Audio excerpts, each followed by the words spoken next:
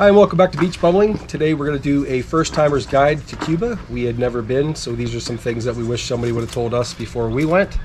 Hopefully if you watch this, it'll make things go a little smoother for you for your first time to Cuba. So here's some things of what to do and what not to do, and some things to bring, and some other tips, so hopefully it helps. So the first one we're going to tell you about is do not exchange your money at the airport or the bank. I know that probably sounds stupid and counterintuitive, but those are the two worst places to exchange your money that we know about anyway. You should go through your bellboy, go through somebody at the market. Who did you say was on the tour? The tour guide on the bus. Yep. We met people while we were there that got their money exchanged, some of it anyway, with the Air Canada guy on their tour bus going to the resort.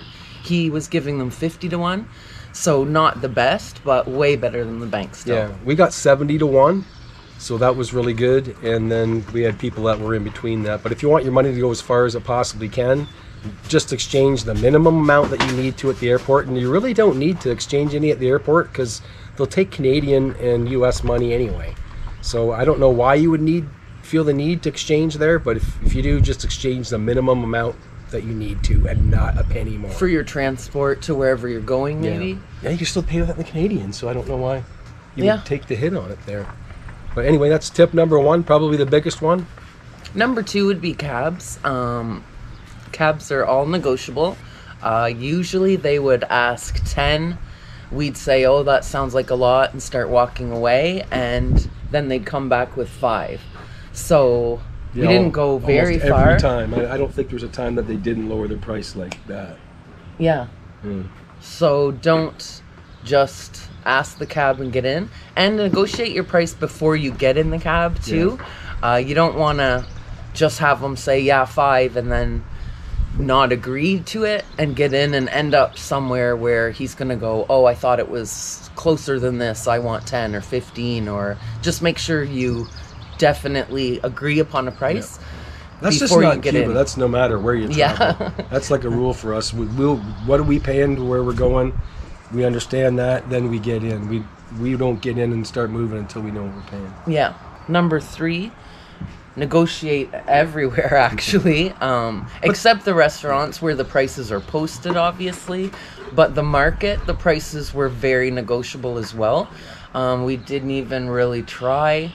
We'd just say offer 5, and then they'd say no, 7 or 8. We'd start walking away, and they'd come back and say 5 was good.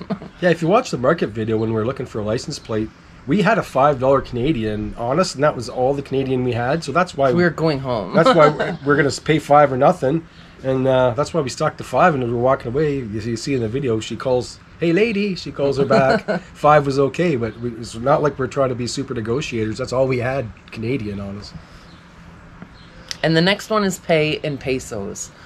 Yeah. So a few times we found with the exchange we were getting anyway, a drink would cost the equivalent to $2.80 if we paid in pesos. But if we only had US or Canadian, it was 5. Yeah, we didn't mention it, but when the Pina Colada place in our last video, we didn't have any pesos left. That was our last day. And full day. It was a bucket, 180 pesos. Is what it was, which was about $2.80 if we exchange it at the rate that we exchanged at. Yeah.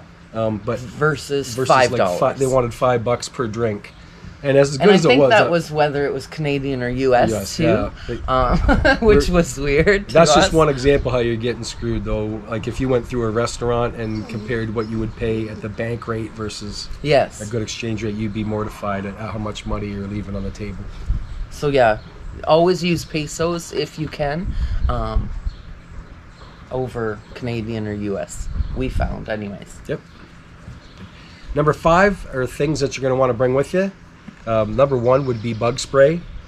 The sand fleas were kind of ridiculous at times on the beach. Mosquitoes were killer at night and at dusk. Yeah, we had a friend, Cindy, that saved us and gave us some mosquito repellent. Yes, so. thank And then what else do we got on my list here? We've got snacks. You're going to go into a store and you're going to get some types of snacks, but if you like to snack on your salties and your chocolate things, you're not going to have much variety at all. Pack that stuff with you. We were told to pack a lot of spices when we went, So we hoarded stuff from restaurants. Every time we had takeout, we had like a whole pack, baggie of spices and stuff, and I don't think we barely used it. Yeah, we didn't use a lot of it. And that might have just been the resort we were at where we ate, but we never took it out on town with us. We actually didn't find it to be that bad. But some people like to bring spices with them. The other thing you want to bring are any meds, like even like heartburn meds, Imodium. That's kind of stuff's going to be harder to find, and if you do find it, it's going to be a lot more money there. Yes. Yeah. One thing you're not going to want to bring is a drone. Just leave it at home. There's a guy from Canada that had his, and he was in Havana, and he put it up, and they saw him doing it. They arrested him, took his drone. He was 2 weeks with the Canadian government's help getting him out of Cuba. Weird enough, they did give him the drone and the footage back. Like I said, he wasn't doing anything wrong, but you don't want to go through that. Sometimes, I think we heard that they confiscate them at the airport as well. You have to be a Cuban citizen to fly a drone there, so... Yep, so just leave it unless you are, just don't bring it. Yeah, if you bring it, you just think of it as disposable. If you bring it home and get your footage, you were lucky. Just leave it at that. Also vapes. So I've heard from 2 people. One person successfully brought vapes in, and then someone else, they confiscated them at the airport, but then he did get them when they left. So unless you really need them, maybe leave them, because you might not be able to bring them to your hotel or resort or Airbnb anyway.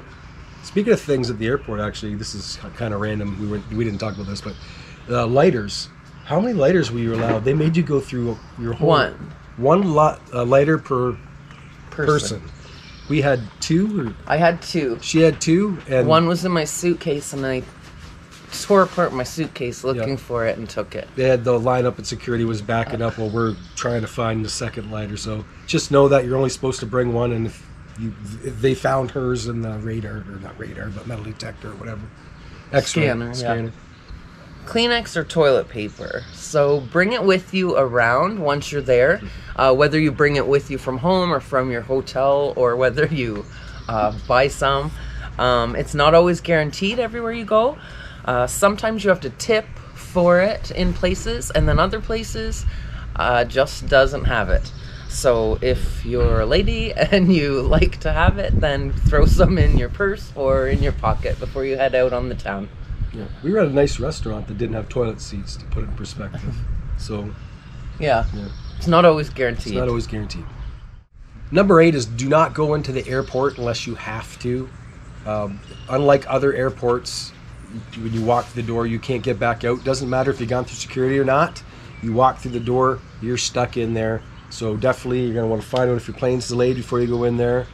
I would recommend, or we both would, I think, that you get the VIP lounge on the way home, but you have to book that ahead of time. So 2 days ahead of time minimum. You'll have to book that. You'll get free food and free drinks for, I think it's 2.5 hours when you're there. You can book it through your tour rep if you flew Delta, WestJet, any of the bigger Air Canada, any of the tour guys. When you go for your orientation at your place, if you have that, they'll book it for you. Any hotel will book it for you, I think, too, ahead of time. We did a video on the airport. You could look through our Cuba playlist and you'll see that. There's a lot more information there if you want to pursue that. The last one is just go. We avoided Cuba for years because we heard so many negative things about it from friends. The food is gross. The food is bland. You're gonna get sick. You're gonna get sick. You won't find anything to eat. And these are from people that keep continuing to go back, but they never painted it in such a light that.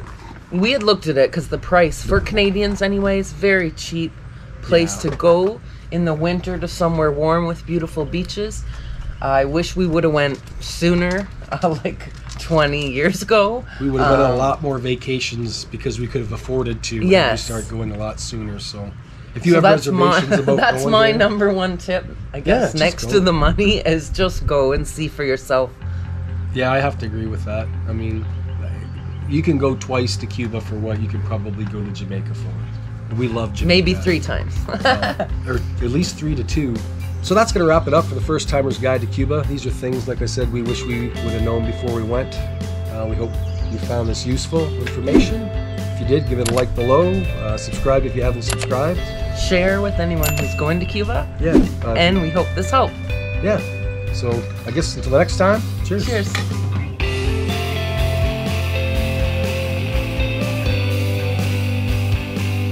And I don't know. You got anything to add to this? No, hope this helps someone. Yep. Until the next. Oh shit.